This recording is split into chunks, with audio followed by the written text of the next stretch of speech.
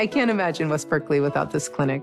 One, because I receive such amazing healthcare here myself, but also because I see the difference that it makes in the lives of our patients. After being a patient here, it's a huge honor to be able to provide care at this clinic and to give back in that way. I feel like I learned the power of giving back from a very young age. I was the fifth of 6 kids, raised in a large family. My mother was diagnosed with metastatic breast cancer when I was 4.5 years old. Too late to do something, life-saving for it. And I also have a sister who was 25 when she was diagnosed with cervical cancer, which she ultimately died from when she was 32. I think one of the reasons why I ended up in primary care is really wanting to help, prevent needless casualties like my sister and my mother experienced.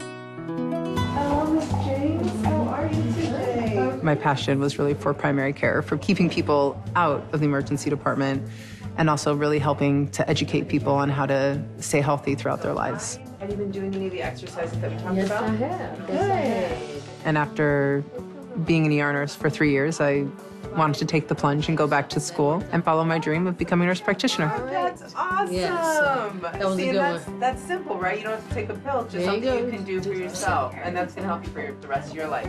You keep You're doing right about those. that. I'm really grateful for the nurse scholarship program because it has allowed me to give back to the community that provided such amazing health care for me and to make a difference in the lives of my patients. I'm still in shock that I was awarded the scholarship. It's made a huge difference in the life of myself and my family and ultimately the patients that I serve. I really wanted to be part of the solution to the primary care crisis that we have in this country, and also it's something that I wish had been figured out for my mom and my sister.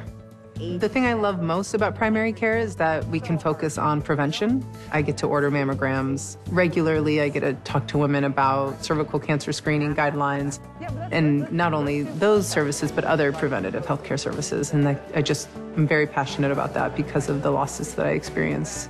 Let's ask the group, what do high blood sugars put us at risk for? Providing quality care to the patients that we serve here at Lifelong Medical Care is a huge honor and privilege. I believe that healthcare is a human right and that everyone deserves access to really high quality and affordable healthcare.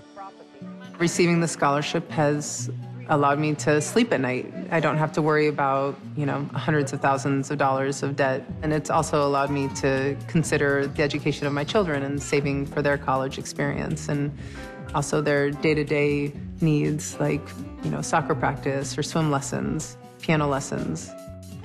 I have a daughter, Nula, who's 8.5 years old, and a son, Redmond, who's 3.5. Go Red, go Red. They are amazing. They're very active and intelligent and creative, and it's just incredible to get to watch them grow up together.